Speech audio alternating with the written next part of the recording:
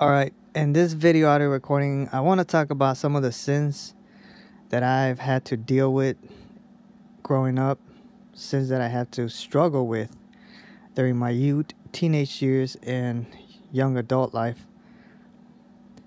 I don't know how long this video audio recording is going to be, but I'm going to go over some of these sins so that you could better relate to me. Scripture says that if we confess our sins, the Pride Creator is faithful and just to forgive us our sins.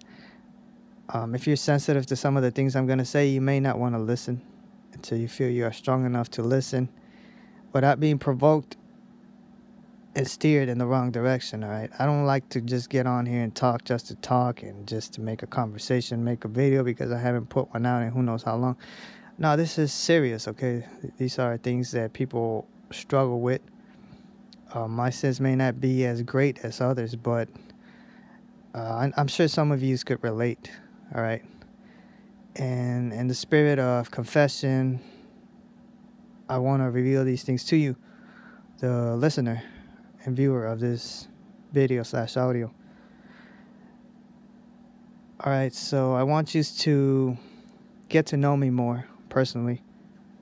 And like I said, I'm transparent. I don't got nothing to hide. I wish people would ask me about my past, but, you know, they're not going to do that because they know that they do that. I'll ask them about their life. And most people nowadays are involved in some type of sin, large sin, that they're having a hard time overcoming. So, of course, they're not going to open up to me like I would open up to you or them. All right. So, anyways, with that being said, I want to be as transparent as possible to you, the listener and viewer of this video audio recording. Okay? You're not going to get this from other individuals because most beings and souls, they like to sweep their garbage under the rug and, you know, give you a facade that they've changed when in reality they haven't changed. They're just faking it in hopes of making it. But anyways, here we go. All right, sins that I had to struggle with and deal with growing up. Sexual sins, other tendencies and behaviors, mannerisms that have been plaguing me or were plaguing me. Not so much now.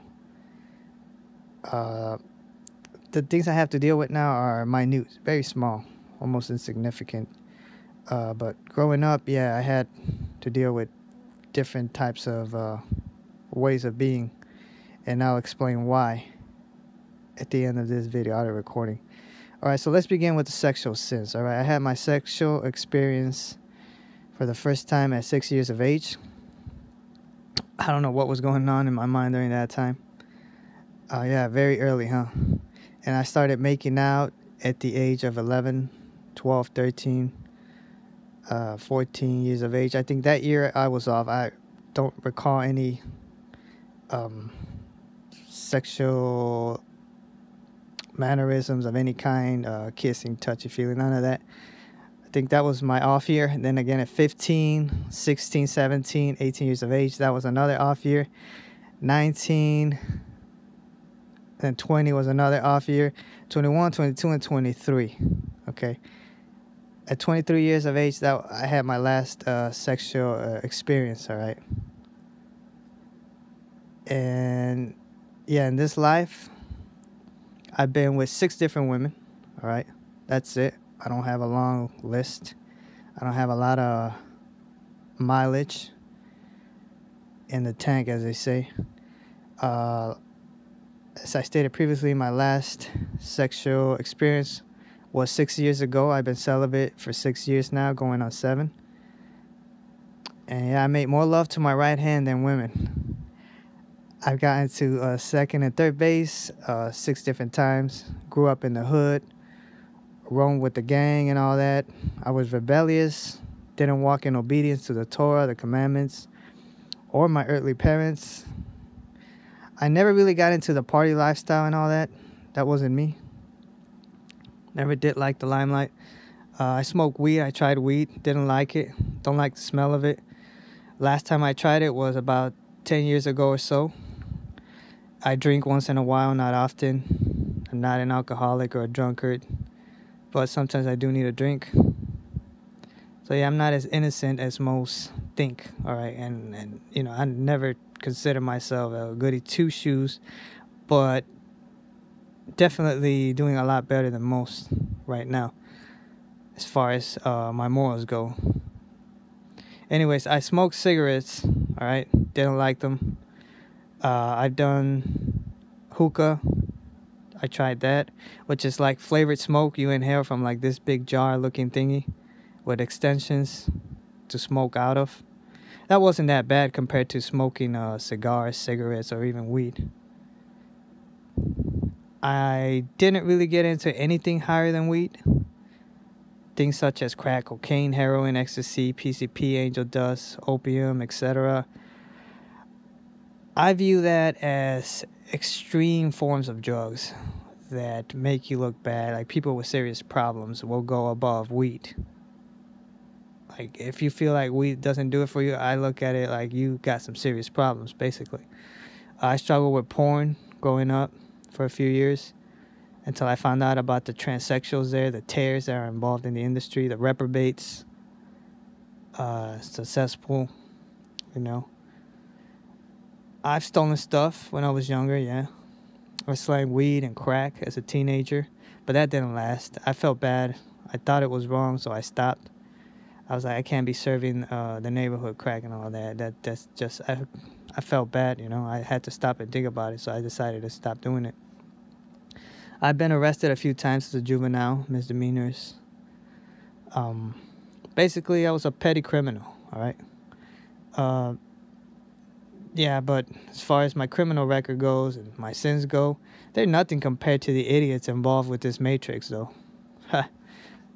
So that much is certain. I also once tried to crack a police officer's windshield of his truck with a brick.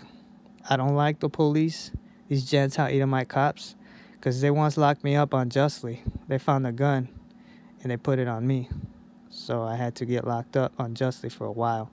But that was when I first began my spiritual experience. I received the New Testament, and I think that's when my life started turning around. It's unfortunate that I had to get locked up unjustly, but hey, I received the word, and I think maybe that was the catch. You know, I gotta get done wrong to receive a greater good, an inheritance, a future, and that was through the scriptures. As bad as they are, there's still some good stuff in it. Anyways, I cuss here and there, as you can tell in some of my video audio recordings. And a lot of the cuss words that we've been accustomed to thinking are bad, they're really not bad. I made videos about that. Not saying that cussing is good, because a lot of people think that certain cuss words are bad, but that's because their conscience has been programmed that way. They're in the 3D mindset, so they think different than people above that 3D mindset. Anyways, I'm vegetarian, but even then I have a tendency to overeat or to not eat accordingly. I can eat too much grease sometimes and not enough vegetables, don't drink enough water sometimes. So my diet could be a lot better, a lot more discipline could go into my diet. All right. Now I want to talk about the spiritual side of things. Why I was this way growing up. Basically, what was going on with me is this. I was under the Deuteronomy 28 curses, okay? The 3D mind, the carnal mind. And now looking back, I under and understand what was going on with me, okay? So basically, when you're under the curses, you're operating a 3D carnal mind, all right, that you're put under. So you go through these experiences, and basically, if you feel sorry for them, if you feel sorry for what you're doing, you're repenting, then you know you get set free from that low vibrating 3D carnal mind that you're under. You receive a 4D dimensional mindset, 5D, even 6D, some of us 7D, 8, 9, 10. There's different levels to this, you know. But people that don't want to change or can't change, they get stuck in they're stuck in their ways, you know, just going in circles. And part of it has to do with this matrix that coaxes us to, you know, to do evil every way you turn. It appeals to our lower nature, our carnal nature. And unless you're strong enough, like I am now, a lot of the stuff out here that tempts you or that is considered bad will affect you. And it took me years to get to this level. I'm 30 years of age now. I just turned 30. But yeah, it was man, it took years. It took a lot of years, man.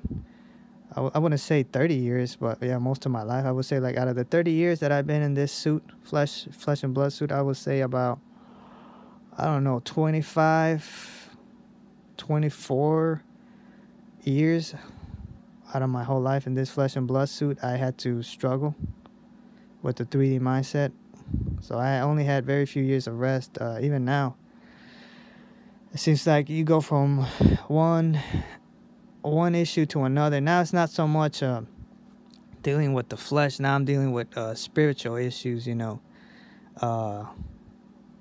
spiritual issues on a higher level with those would-be manipulators that are causing a lot of us souls out here to be ensnared in the garbage that's around us. There's so many delusions out here. People have no idea. So yeah, those are just some of my struggles growing up. I'm sure some of you could relate. Basically, I gave you as much detail as I possibly could. And I don't know if that was enough for some of you, but yeah, if you want to, pause the video, go back, or restart the video and listen in again to some of the stuff I shared with you, that's fine. But it's not that long. I actually had to sit down and think about some of these sins. Like, what are some of my tendencies still? I can't think of anything else other than what I shared with you. If I do, then I might make another video about this. But for now, that's it. Just keep in mind that the scripture says that if we confess our sins to one another, we're doing a good. And I don't think I've sat down and made a video about this. I've been wanting to for years now. I think like a year after I started making videos on here, back in 2013, maybe it was 2014. I felt convicted 2014, 2015 to start sharing a little more about myself. I'm sorry it's taking this long, but it's just there's bigger issues than my sins, because my sins aren't really as great as some of you would have probably thought or think they are. And if they were, I think I would have gotten them out a long time ago. But there's other stuff that needs to be addressed than this. But anyways, I'm just sharing this with you. I'm sure some of you could relate. There's a lot of scripture that's tells us that you're not a finished product. If you're trying to do good and you have a little bit of faith and you can adjust to the changes taking place, there's enough help out there in the universe that'll help you overcome whatever sin you're struggling with. Okay, and me, I gotta be real. I keep it real. People sense that I'm being false sometimes or fake, but that's because I keep things to myself, because I know that if I open up, a lot of them ain't gonna be able to handle what I have to say to them, or they're not gonna be able to handle the comparisons between me and them. And I don't compare myself to others. I'm just saying, like, there's a lot of beings out there that are seeking ascension and transformation, cheating the matrix. They haven't really changed. You got beings out there in like lower realms, higher realms, that really they're the same. They haven't changed, and yet they want to act like they're our overseers or something, like they deserve our praise, worship, and recognition.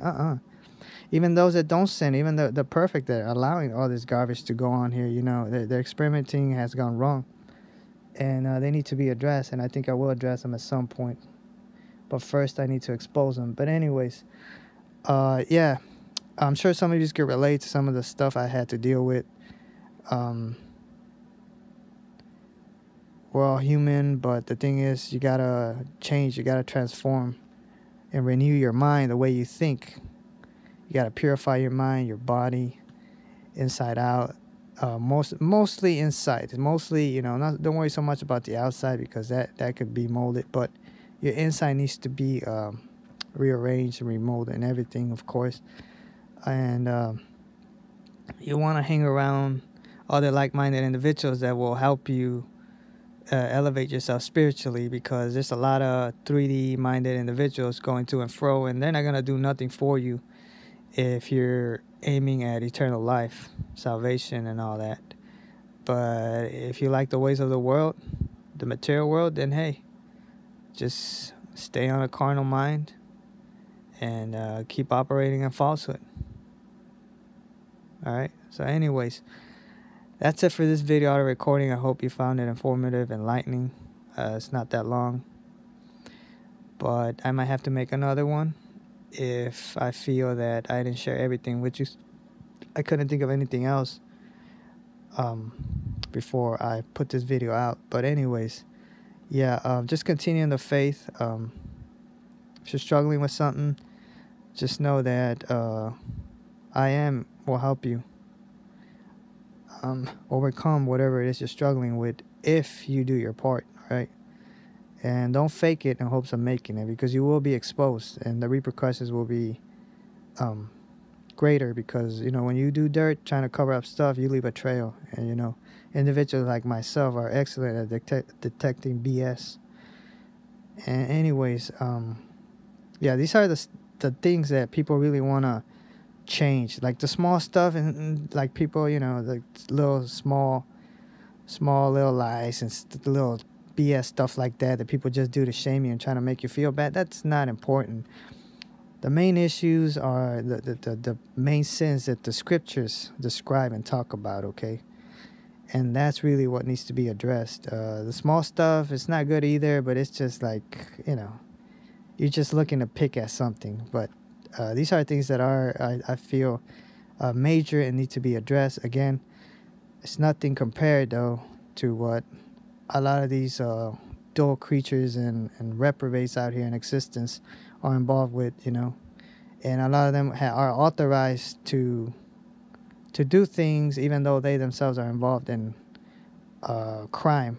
Maybe not high-level crime, but crime nevertheless, to a greater extent than some of us down here. So anyways, that's it. I'm not going to ramble too much. I said what I needed to say. Much love. Till next time. Peace.